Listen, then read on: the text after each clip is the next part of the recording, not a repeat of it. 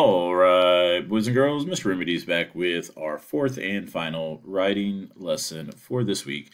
Today, we are wrapping up our pre-writing step in our writing process. Today, we're talking about brainstorming when writing an argumentative or persuasive text. Our learning goal today is that we are learning how to brainstorm when writing an argumentative text. Along the way, there's some success criteria for you to help, really kind of guide your learning and help you understand that you really are grabbing a hold of this idea.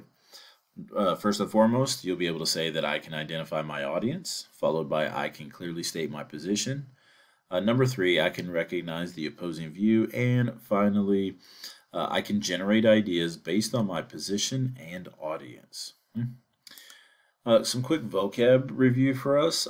We are talking about audience, position, and opposing view. The audience is the person or people that will read your writing and that writing is directed to. The audience will consider the writing, the position, and the content of the writing. Your position is your opinion or thoughts on the topic provided. And the opposing view is an opinion that is in direct opposite of your position or your view.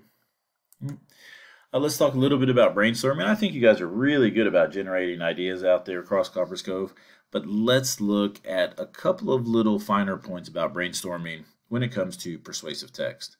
And first and foremost, we are kicking right along with our example prompt, should kids join organized sports? When we brainstorm, we've already picked the position, so brainstorming is kind of a combination of picking a position plus identifying your audience. Right? So we think to ourselves, picking a position, we've done that. Yes, kids should join organized sports is the position that we're taking. Identifying your audience is something we did earlier in the week. And for this specific assignment or lesson, we're talking about your teachers. And a lot of you kiddos out there, I'm willing to bet that some of you think like this little guy. The teacher is going to read this. I should change my position so I get a good grade. And I am here to tell you, that's a little bit of a wonky attitude to have. Right? When teachers are reading persuasive or argumentative text, we are looking for some skills and ideas that you have generated. We are looking for you to clearly state your position and to include or generate ideas that support that position, that are consistent with that position. Okay? We are not, and I repeat, teachers are not looking for their students to have the same position as they do. Okay? It is a wonderful thing to have different opinions. That is what makes the world go round, and that is what makes conversation and discussion so great. So your teachers are not looking for you to agree with a position that you think the teacher may have. We are looking for you to exhibit those skills, i.e., clearly stating your position, writing with details, and including ideas that support that position. Okay? So whatever position you've chosen, if you've followed the steps from yesterday's lesson and you know that it is a clear position and that you do actually believe or hold that position, then stick to it. Your teacher is not going to fault you at all for having an opinion or position that differs from their own. All right, with that said, let's move on to a little bit of a brainstorming checklist. Okay?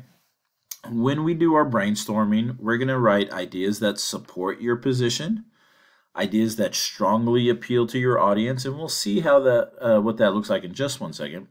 And we are going to include nothing that supports the opposite view. Okay? When writing an argumentative or persuasive essay, the moment you include something that supports the opposite view, your credibility immediately kind of becomes diminished and your argument becomes weaker. So we want ideas that only support our position, ideas that strongly appeal to our audience, and nothing that supports the opposite view. Okay? So let's go on over to our brainstorming graphic organizer. Pow, there it is. Hey, Mr. Remedies has already filled this out for you based on some of the ideas that we have. So we're in the middle here. I have my topic. For this, I'm just going to write my position. My position is kids should join organized sports. Okay? Detail 1, I have because they can get the opportunity to travel to other places. Number 2, they can earn scholarships and get into college and maybe make it to the pros. Detail 3, kids can stay out of trouble. 4, if kids join organized sports, they can learn life skills like responsibility, time management, and teamwork, depending on the sport, obviously. And number 5, they can make new friends. Now, this list, I bet you guys are saying to yourself, this looks an awful lot like some of the quick brainstorming we did earlier in the week when we identified our audience. And you are right. However, some of the ideas have changed because now that I know my audience is going to be my teacher and more than likely my parents, I can eliminate and only generate some of the ideas we talked about previously.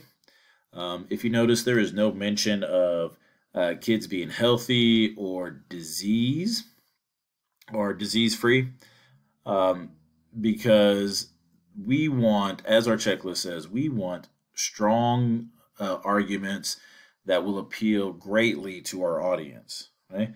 Now, I'm not saying your mom or dad or your teacher doesn't care if you're healthy or not, but there might be some stronger arguments, some details that will appeal stronger to what they hold dear. Okay?